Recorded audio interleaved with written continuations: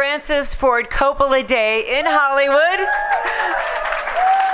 It is time now to hear from our honoree, Francis Ford Coppola. Well, thank you. So touching to have my wonderful kid sister who did such a beautiful job. Well, you know, the reason I didn't want to cast her as Connie in The Godfather is because as I read the book, Connie was a sort of homely sister who this sleazy guy was only marrying to get in good with the family. And I thought, Talia's beautiful. Anybody would want to marry her, whether they get in the family or not. But I was wrong. I was wrong. And because she did that role, but more than just the first role of Connie, which she did so beautifully, is the change of Connie through the 3 movies, I think, was the most remarkable transition in the whole film. The Connie who ends up in Coda, The Death of Michael Corleone, is like, has the strength that the father had. She, in a sense, was the heir who inherited that. Anyway, thank you, Tali. Thank you.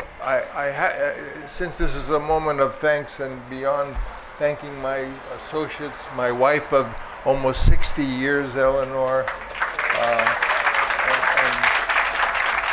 and collaborators from the Godfather films like Fred Roos is here, and Barry Hirsch and Carol Hirsch are here. So many people are here who collaborated on the film. But I have to thank Paramount Studios, because without them there'd be no star on this street. It was thanks to Paramount Pictures, to Brian Robbins, head of production, and to Mrs. Redstone, the whole Paramount group. They are why I'm having this star on the sidewalk, and so I'm very grateful.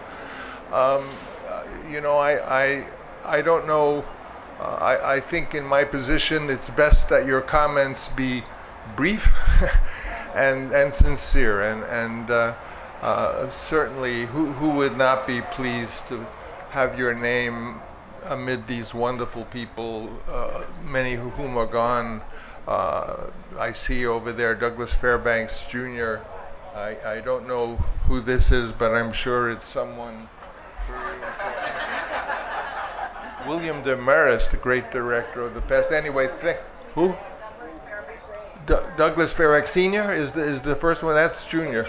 Yeah, who's this one here? We don't know. We'll see soon. Thank you all. Thank you from the bottom of my heart. Thank you.